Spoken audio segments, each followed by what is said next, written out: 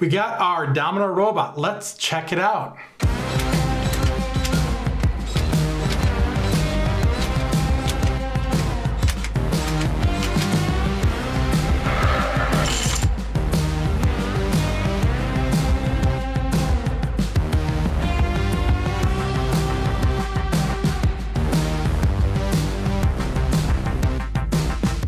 The big question we're going to answer today is, can the Domino robot, using the IR sensors tracking a tape line, drive in the dark?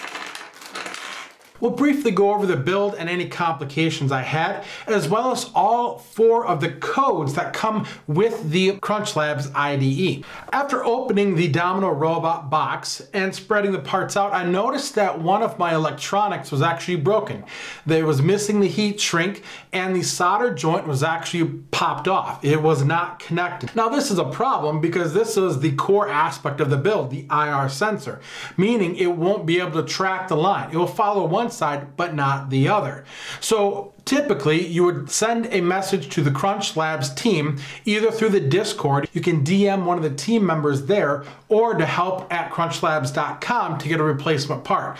I happen to have a soldering iron and have done it before, so I fixed it myself and was able to get it working. Other thing you want to check for before you put the Arduino on is just making sure the pins are aligned. Last thing you want is one to be bent slightly, and when you're trying to press it in, you may potentially break it off and you can't use it. I had one of my pins bent.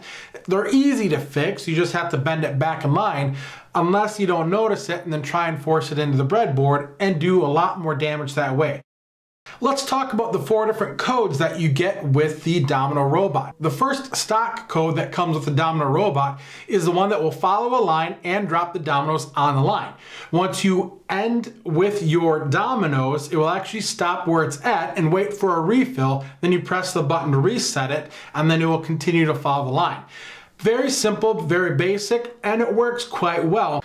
You just have to make sure you have the right tape with the right surface, and make sure your wire's in the right spot, whether you're using the white tape or the black tape, which does come with the Domino robot.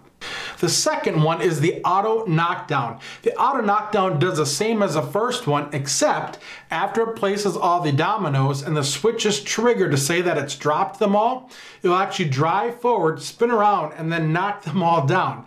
So this could be funny if your friend is playing with it, you get them set up, and then it just knocks them down in the first time. Now make sure you have a big enough surface to make this work, because you can put your tape line on a table and it will follow that perfectly well, but then it needs to drive forward and spin around to knock the dominoes down. The third chunk of code is one that just follows the line. Now this is in the idea of a line following robot where they actually have races, and you can see that in the Mark Rober YouTube video, that you will actually race a line through a maze of tape lines to see how fast you can get through it. So it doesn't drop any dominoes and actually runs a little bit faster following this tape line, and you can put a pretty decent sized tape line and it will circle around through it until you tell it to stop. Now this is where I found out that the white tape doesn't work on my dark floor. I put a full circle around, tried it out, and it just ran right over past the line. It didn't even recognize it, and then I had to do some testing to only find out that the black tape actually works on my dark floor. So always make sure that you test which tape you need for your floor before you do what I did and waste half a roll of tape on the floor that you end up just pulling up and having to throw away. The fourth chunk of code is using the IR remote.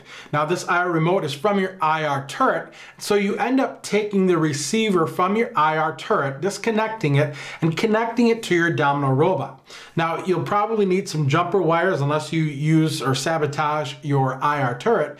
Use some jumper wires to connect to the right spot on your Domino robot. You have the 2 for the power and then 1 for the pin, and then once you do that, you are good to go as long as you're in the right spot.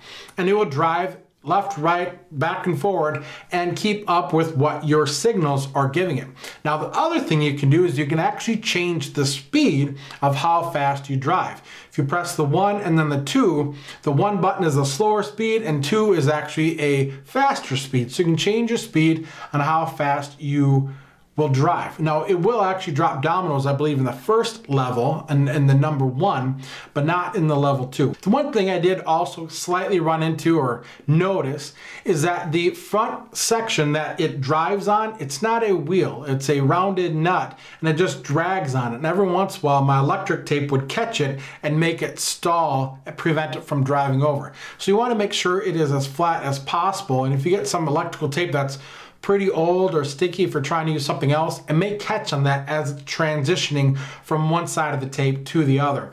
The one thing you also will probably end up doing if you do swap them is you'll forget to swap them back if you change the white tape with the black tape or vice versa. To do that, you just change the pins, the blue and the green pins, in a different location. Now, if you forget to change it back, instead of following the tape line, it will actually kick it off the tape line one way or the other based off of which one it sees first. And that's how you know that you've got your lines backwards. It should see it, but it won't follow it. It will actually kick it off the tape line. If you're looking for some hack ideas, make sure you check out the Discord forum. There have been plenty of hacks on the Domino robot as well as any of the other robots. Check that out. Leave in the comment any hack that you think I should do with the Domino robot. Now the big one is checking to see that we can actually track a line with the lights completely off. It's pitch black dark, and to help see that, I actually bought some glow-in-the-dark dominoes from bulkdominoes.com. Lit them all up, make sure they're working very well, glow in the dark. Ran it for the first section with the regular dominoes, added the new ones, and then let it run. And surprisingly enough, it had no problem following the line, which I kind of had a hunch it would after doing the research with the IR turret and how the remotes work with infrared. These infrared sensors send the infrared light and receive it pretty close by. So it's trying to see how reflective the surface is, and if it's reflective enough, it can get the light back to it. So it's providing its own light to see where it's going, so it doesn't need the visible light that we typically do to find where it's going.